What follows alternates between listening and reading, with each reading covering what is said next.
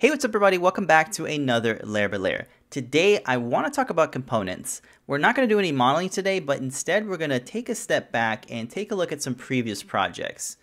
Let's take a look at the browser here. So if we look at this main component, we can think of it as a master assembly. So inside the component we have no bodies. All we have is just a couple of components.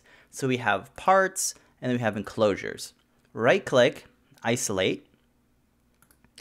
And what you notice is inside the parts, it's not actual 3D printed parts, it's just the components that are inside my 3D printed enclosure. So in this simple Footswitch project, I have the electronics, some of the connectors, and even some hardware stuff.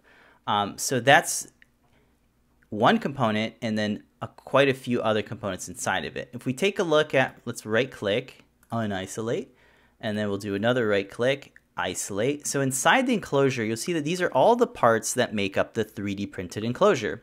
If we open the enclosure, there's still no bodies, it's just more components. We have the base, the bracket, and the top part. And if we break these down, you can see that these actually have the bodies. And there's just one body per component. You can even see that the even without opening, you'll see that the component that has components in it has like these two little bodies inside of it, and a component that has just one body has this little icon. So that's just a visual cue to let you know without having to drill it in if you have multiple bodies or not. Now, to me, it's really important to structure my projects like this from the beginning before I start designing. Let's take a look at a project and show you sort of how I typically would create a project. So I'm going to go all the way to the back, and I'll show you what's the first thing you should do is to make a component, right? But in this case, I had this impulse behavior of just getting in and designing right away. So I made the mistake of just sketching things out and making my design. Now, this works well if you're going to make a component that's going to be imported to a bigger assembly, but in this case, I sort of didn't do that. And it's not that big of an issue if we go all the way to the end of the timeline. You can see that I do have some components. I even have some nested components, like the electronics are inside of electronics component, there's a hardware as well that has a bunch of screws. So it's almost there. It works pretty well, but take a look at the timeline. So if we look at the timeline, I have a lot of repeating things. And a lot of this is just turning a body into a component. So the idea here is that you just get started, start making your parts, and then clean them up after you're done. And that's not really a problem, but to me, it's sort of this unnecessary clutter. So I have all these things here that whoa, I don't know what's going on there.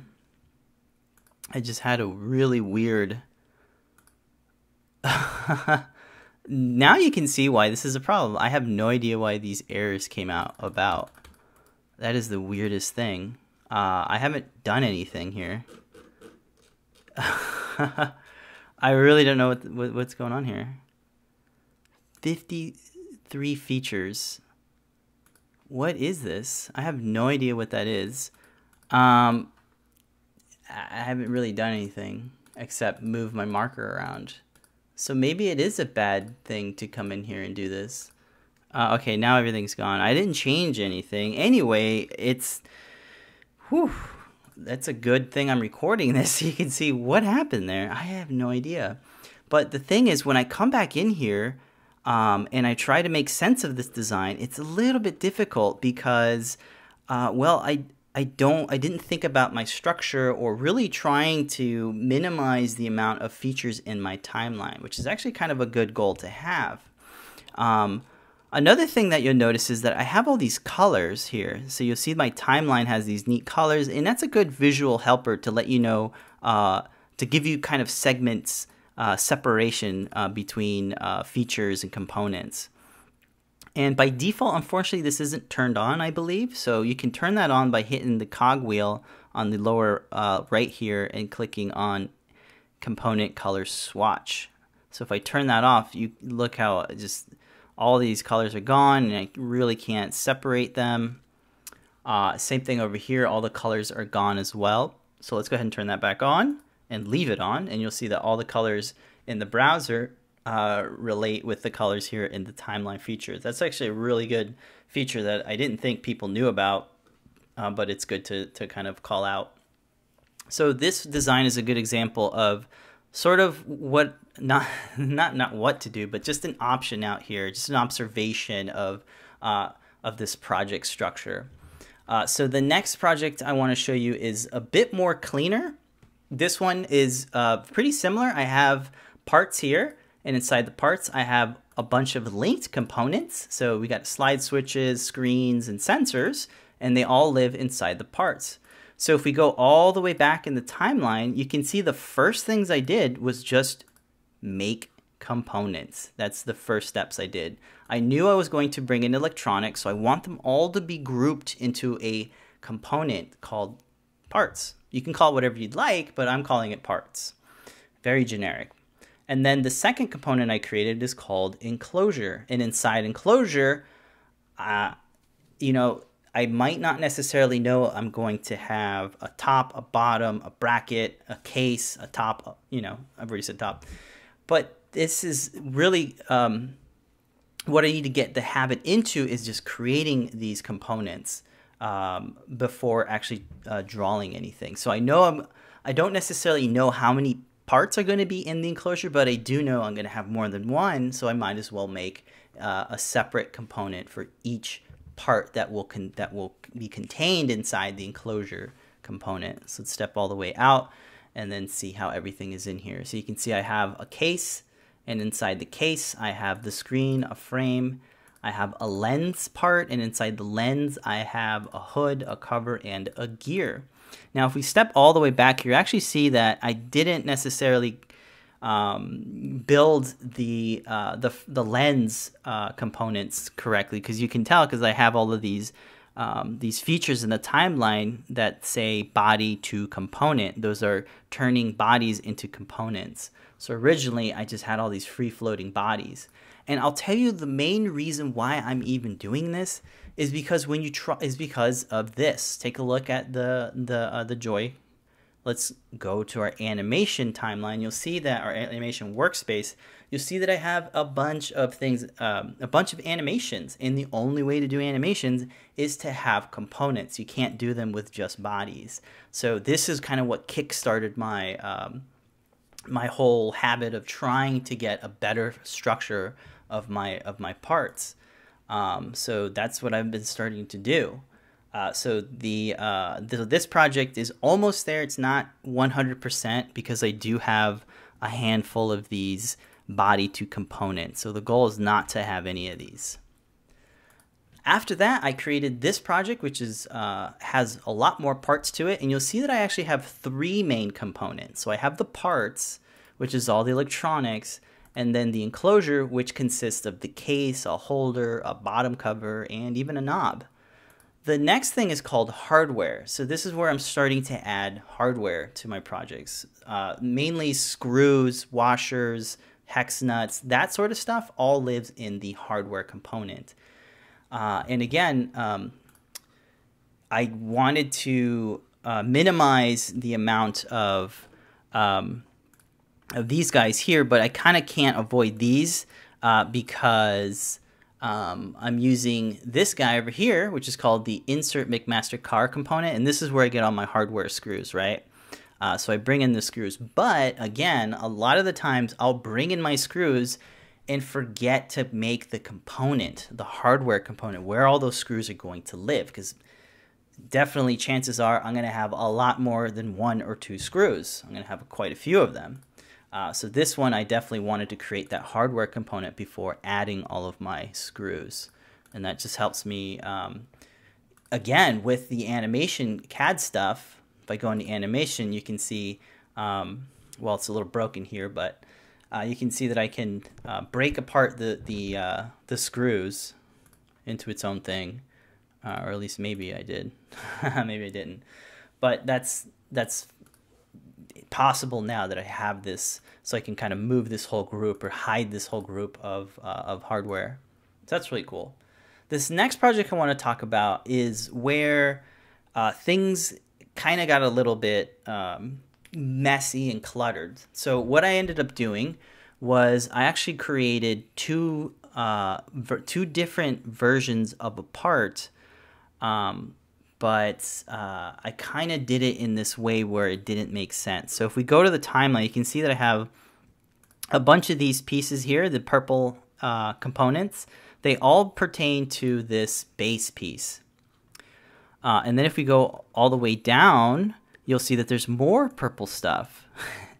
This is my attempts of making a redesigned base piece because I needed to completely reorient where the motor is positioned. So they're completely different features that make up the base. So I wasn't quite sure how to approach it, and this is now, looking back on it, it's definitely the wrong approach. So what I would have done instead is I should have come back here to the last part. You see how I create these new components. From here, I should have went to the last feature, right-click, roll history marker here.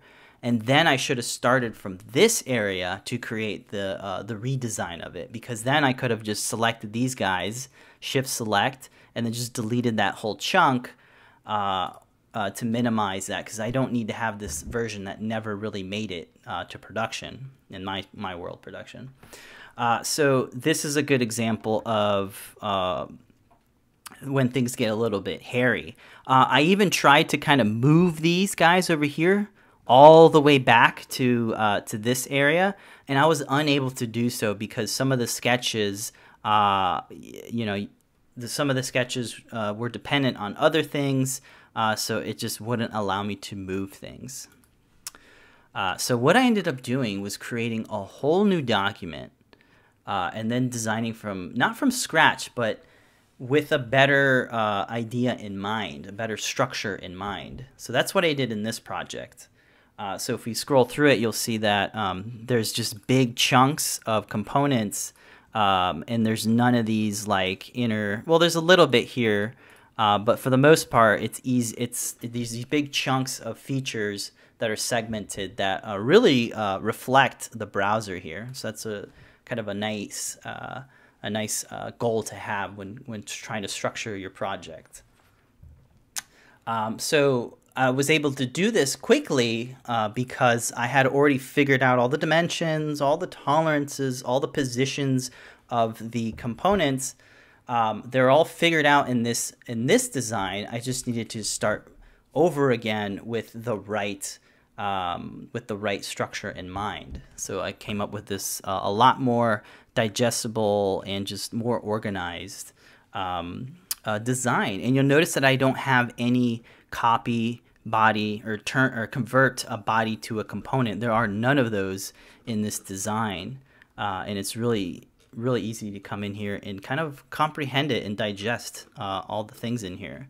So this is sort of my like go-to standard project. I don't have the hardware yet, but that is something that I totally could add, because I do need some screws over here and maybe over here as well.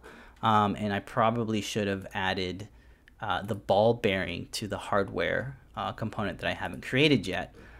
So I can still add that in here if I want to come back and maybe do some CAD explosions. So that's the dice roller project. The Footswitch project is pretty similar.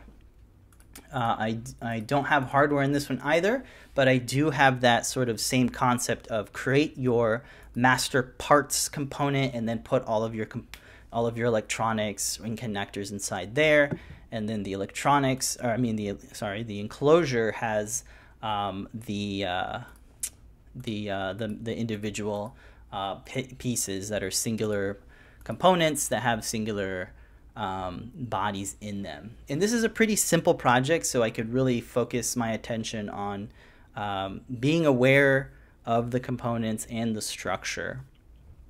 So that's pretty much all I really wanted to cover in this tutorial. there's a lot of ways to do different things in Fusion, but as I kind of have the luxury of creating a new project every single week, so every time I come in here and I need to make this big change, if I can't do it fast enough, sometimes it makes sense to redo it because it's just such a mess. So it's easy to make a mess. And it's okay if you do make a mess. As you saw, I wanted to show you my messiest work. I have some even messier work.